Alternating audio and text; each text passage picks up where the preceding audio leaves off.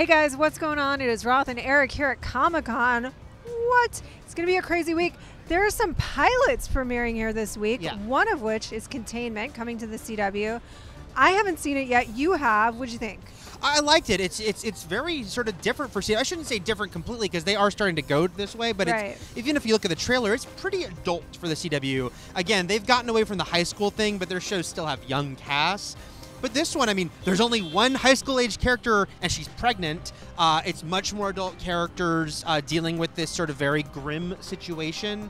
So I think even a show like The 100, which I absolutely love, but still started out feeling more CW and then kind of went where it's going to go. This one on the surface is like, no, we're going for a different feel, which I appreciate. Do you feel like they are trying to attract more of an adult audience as well? I think so. I think that they, certainly if you know that they still see a lot of bread and butter in the young girl audience as far as ad sales are concerned.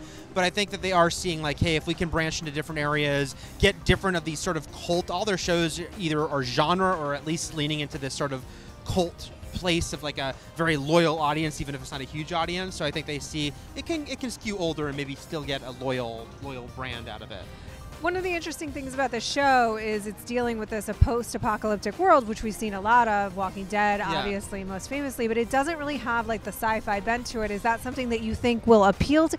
Do we want sort of that bend right now as an audience? It's interesting because it begins, has the apocalypse, I should say, begins like this virus is this outbreak, and then the plot, by the way, is that they wall off Atlanta because they're trying to stop this virus from spreading.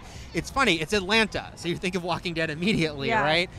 But as far as we can tell in the pilot, it's just a virus, a horrible, lethal violence, and people even make sort of references to zombies, but it's not a zombie story. It's there's no creature.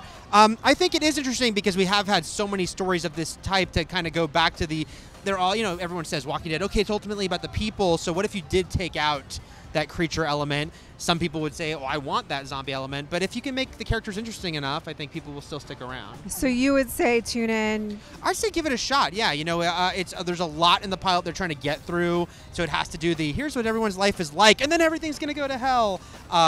But I do think it's pretty compelling. It does have that literal wall, and people who love each other on other sides of it. And of course, there's crisis characters who are, there's this pregnant girl. What's going to happen to her in this situation? Maybe it's a poison baby. Yeah, there you go. There you go. Spewing poison. I was interested, so I want to see more of it. All right, awesome. We're going to have plenty more here from Comic-Con about TV, movies, everything else this week. Yep.